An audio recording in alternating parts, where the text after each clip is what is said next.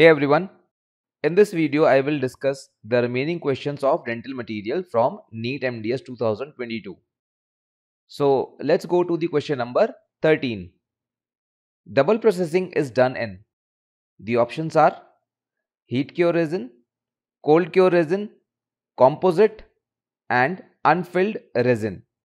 The correct answer is option A, that is heat cure resin. Various techniques have been proposed to improve the fit of acrylic denture. And one such technique is double processing technique. It was proposed by Villa for complete dentures. In this technique, base is processed to the cast first and then the teeth and their veneer part is processed to this base. So this is the double processing technique. Let's now go to the question number 14. Pycnometer is used to measure. Options are flow or viscosity, strength, optical properties and density. The correct answer here is option D, that is density. Pycnometer is commonly used to measure density. It has a heavy spherical head and this helps it submerge in the liquid.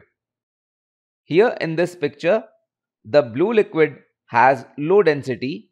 As you can see, the pycnometer is fully submerged, while the green fluid has high density. The pycnometer is less submerged compared to the blue fluid. Let's now go to the question number 15. Which component of toothpaste promotes mineralization? The options are fluoride or sodium monofluorophosphate, humectant, sodium lauryl sulfate and pyrophosphate. The correct answer here is option A, that is fluoride. Fluoride improves resistance to caries. It may, under a proper oral hygiene regime, enhance the remineralization of tooth surface with incipient non-cavitated enamel lesions. So it hardens the surface. So if there are non-cavitated incipient carious lesions, then fluoride may help to mineralize these lesions. Now apart from fluoride, humectant is used to keep the toothpaste moist.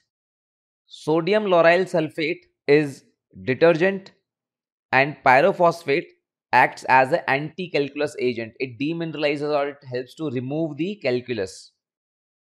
Let's now go to question number 16.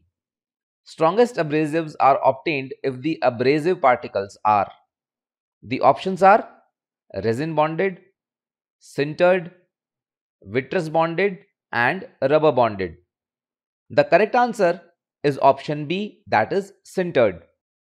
Sintered abrasives are the strongest type as the particles are fused together. In vitreous bonded, the particles are mixed with a glassy or ceramic matrix material and then it is fired. In resin bonded, the particles are cold or hot pressed and then they are heated so that the resin is cured, and that's how the particles are attached to the burr or the instrument. In rubber bonded, the method is similar to resin bonded abrasives, but instead of resin, rubber is used. Let's now go to the question number 17. Terminology used to describe a stress that stretches or elongates a body is. Options are tensile stress, modulus of elasticity, proportional limit and shear stress. The correct answer here is option A, that is tensile stress. Tensile stress is a stress caused by a load that tends to stretch or elongate a body. So this is the correct answer. While elastic modulus or modulus of elasticity or Young's modulus represents the stiffness of a material and it is calculated as a ratio of elastic stress to elastic strain. Proportional limit is the stress above which plastic deformation or permanent deformation occurs in an object, while shear stress tends to resist sliding or twisting of one portion of a body over another. Let's now go to question number 18. Impression material of choice for flabby ridge is. Options are impression compound, irreversible hydrocolloid, adhesion silicon, and agar. The correct answer of this question is option C, that is adhesion silicon.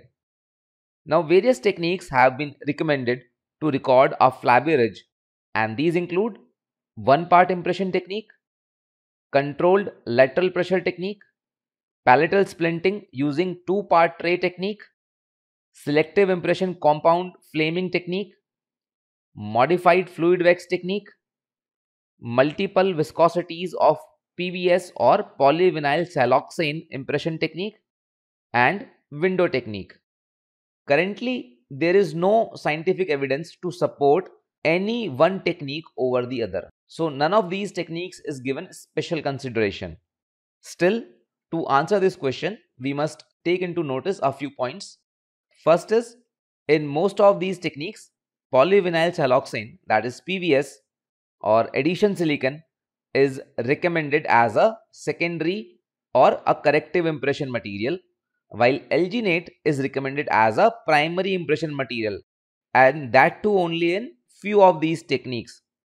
Also, the older techniques have recommended alginate, whereas the newer techniques have all recommended the use of adhesion silicon. We should also remember that adhesion silicon is the most widely recommended impression material. So, keeping all these points in mind, I would say that the correct answer here is adhesion silicon. That's all for now. With this video, I have discussed all the questions of dental materials. I hope this video was helpful. Thank you.